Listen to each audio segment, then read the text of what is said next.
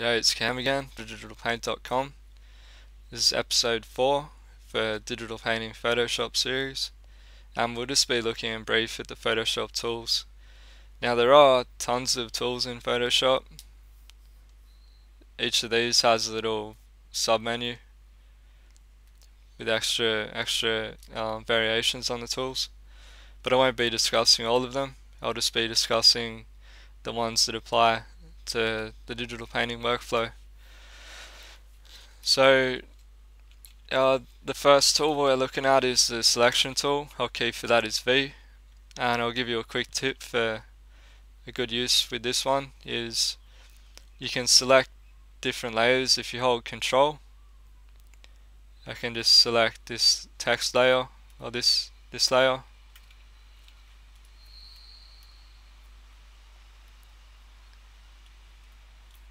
So rather than me using the layers palette, I can select individual ones by Control click. Now the marquee selection, it's pretty obvious, the marquee selection, but there are some handy functions you can do.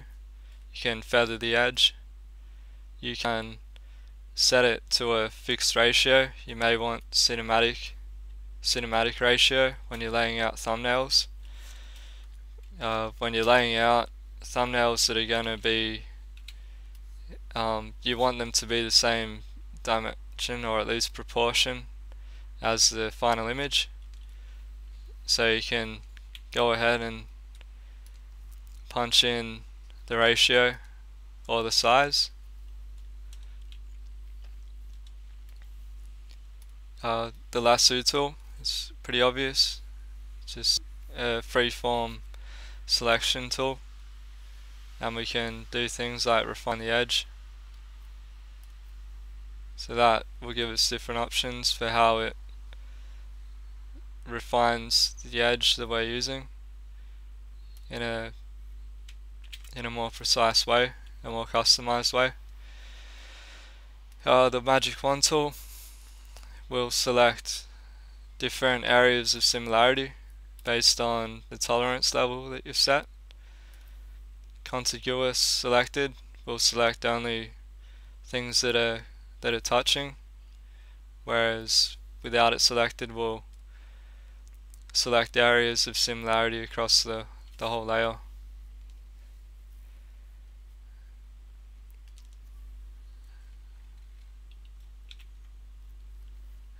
The eyedropper tool, it's better to use Alt with this one, so I'll show you the good use of this with digital painting.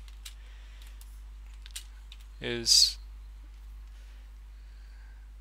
when I'm painting, just get a good brush out.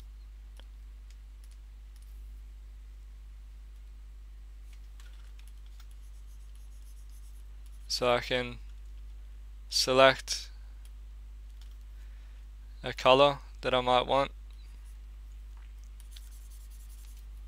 So say I want to blend colors together, I can use the eyedropper tool to select the overlapping color and form my blends that way.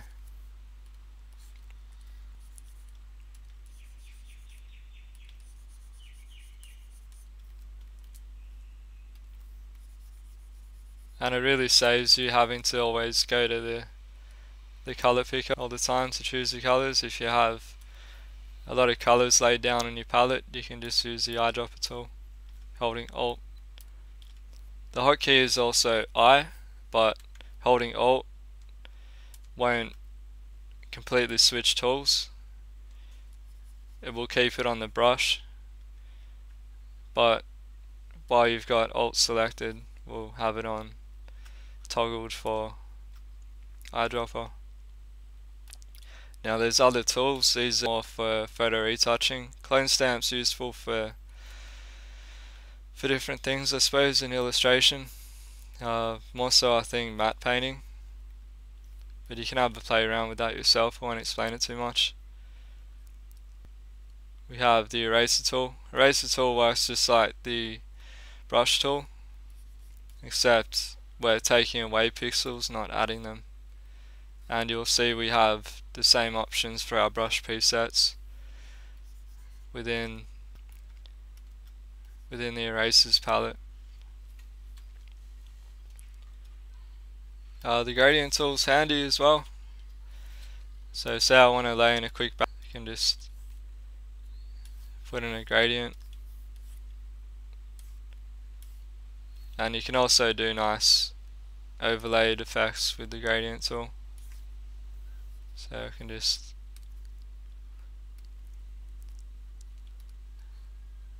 and you'll find uses for these for your own illustration.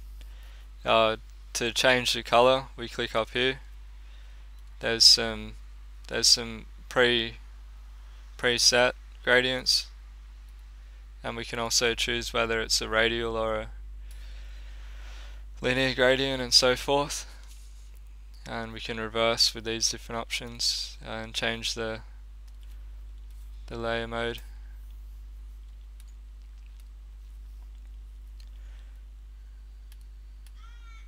The Dodge tool is a tool that I use a lot because it's really nice for blending colors and getting nice painterly effects. So you'll find uses in your own illustration for this,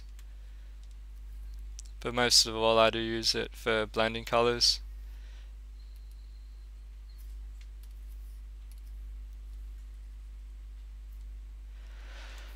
And you can have a go with that yourself, and just as the eraser and the brush, we can have our same brush presets for that. The sharpen tool is useful for nice finishing touches, and the blur tool again. Sponge tool is good if you have an area that's too saturated.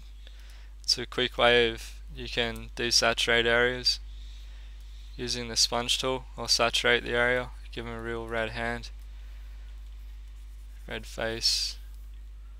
Might desaturate that hand a bit, so you can change that. So this gives you some nice control over your colors and the saturation level. The dodge and burn tool, these can be really overused, or I should say. Burn will darken areas, dodge tool will highlight areas, and you can change the way it affects different values on your canvas by this selection, and also changing the exposure. And we can use our same brush presets also. I wouldn't really recommend that you use dodge and burn for darkening and lighting in areas. It has its uses, but I encourage you just to use a dark color and paint it in if you're trying to do a dark area.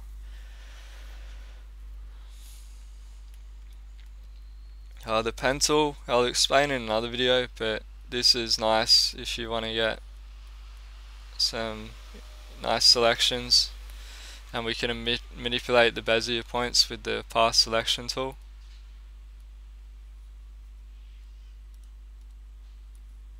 So you might want some nice shapes with that, and you'll find it's in the made a work path, and you can actually save this path to a custom shape within edit, define custom shape. Define custom shape becomes available when you have a work path and you have that work path selected. The text tool, you can use it in painting. I won't explain it too much, it's pretty obvious. The shape tool, I've seen some concept artists lately that are using this in their work to lay in some quick shapes, some random shapes. They might want to some jigsaw puzzle pieces around.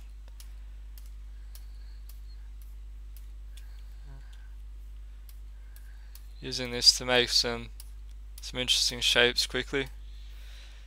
And just as I mentioned before, you can create your own shapes. Just as you can see here, I've got the How Digital Paint logo. Holding shift will keep it square, and then we can even select that area and paint some stuff in.